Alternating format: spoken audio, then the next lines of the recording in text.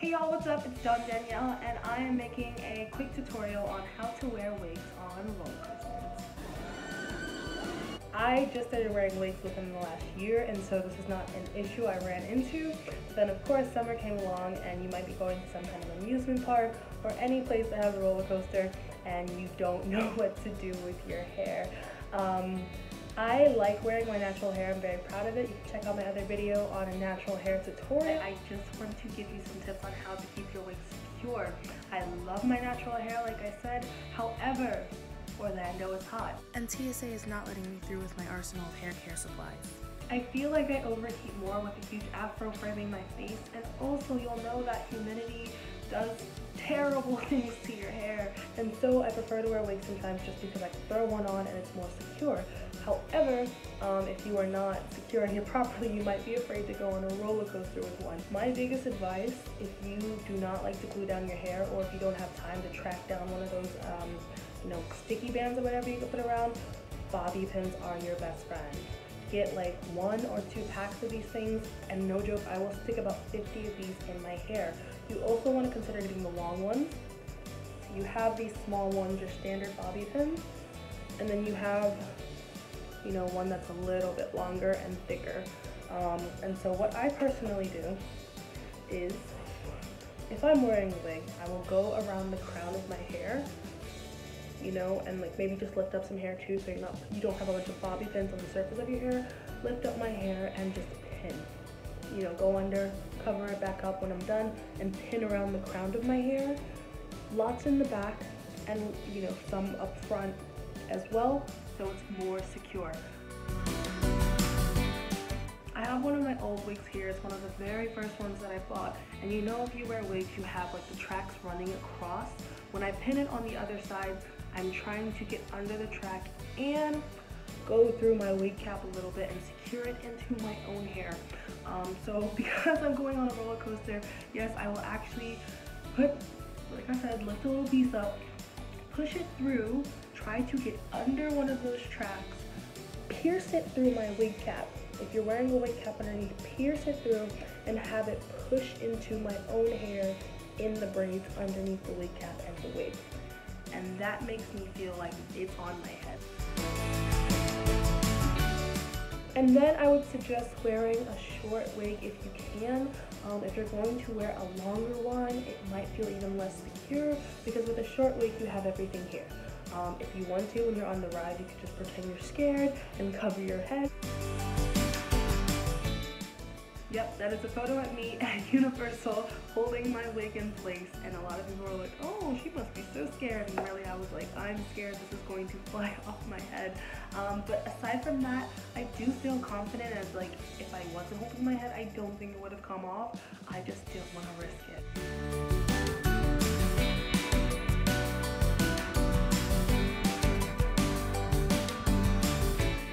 So that's my biggest advice. I know it might seem simple and silly to just put a bunch of bobby pins in your hair, but like I said, I personally do it because my natural hair, it's just a lot to manage. It gets really hot, I feel like I overheat more, and just the humidity doesn't do well with it, so I like to wear wigs. Other people have to wear wigs for health and hair reasons, and some people just do it for fashion and style. So there's nothing wrong with wearing wigs in public, especially in amusement parks. Just make sure it's secure. The biggest issue you might have is that your head hurts because you have a wig on your head and you have all these tight bobby pins in it. But personally, I'd rather have that problem than worrying about my wig flying off the coaster. And if your hair does fly off on any kind of ride, I'm not even going to tell you not to be embarrassed, because that is a hard situation. However, just make light of it, laugh it off, and then go find your hair and get it real quick and put it back on, or sport your natural hair. But yeah, so I'm going to Universal. I'm very excited, and I'm going to try to ride at least 5 roller coasters, tell you about the intensity and stuff, and whether my wig survives. So let's see how that goes. Hey y'all, what's up? Okay, so we are testing out the wig theory on these roller coasters today. We're going to be testing it at Universal Islands of Adventure. And I basically just pinned on my hair. I have like maybe 50 or more bobby pins in it. Make sure, you know how your wigs have like that clip in the back? Usually I don't press mine in just because my wig's already tight enough, but this time I actually pressed it in and I put bobby pins like underneath to kind of try to seal my hair because it's thick.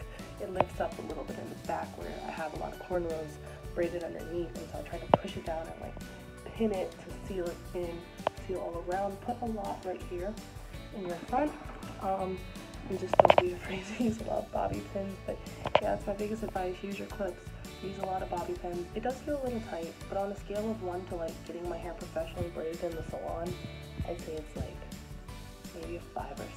So it's enough to tolerate for the day and make sure my hair stays on. That said, let's go to Universal. Alright y'all, the wig might have been a mistake because it is hot.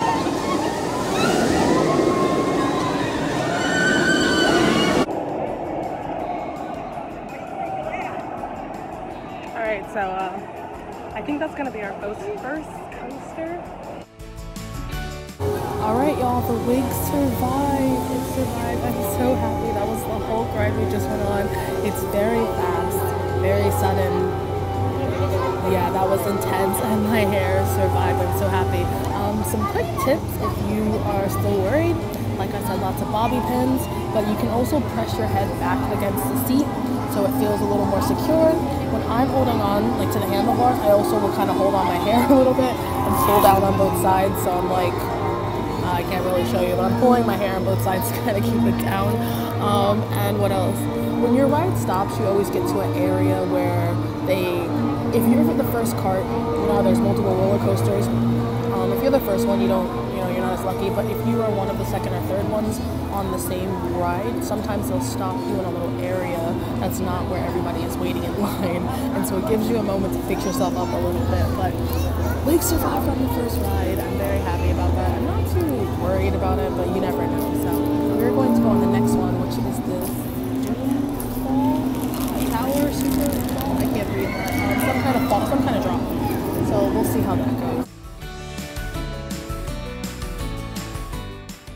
Hey y'all, okay, so the wig survived on the drop tower as well. That's a super quick ride, and it's just like a thriller ride where your heart drops out your body really fast. But that is number 2? Yeah, ride number 2 successfully done, so let's keep going. Major shout out to my wig and lashes for surviving not 1, but 2 water park rides. On to the next. Harry Potter and the Forbidden Journey and Hagrid's Magical Creatures Motorbike Venture. For the sake of my sanity, we're calling it the castle ride and the bike ride.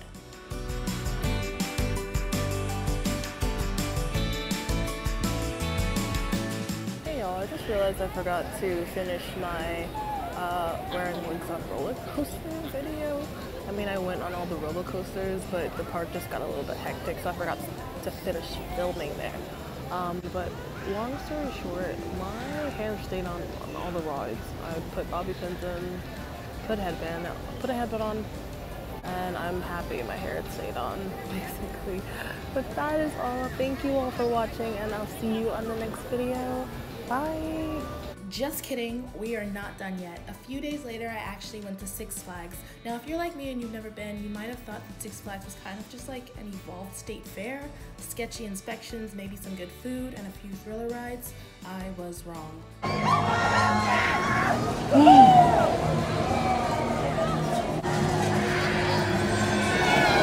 All right, let's try to ride as much as possible.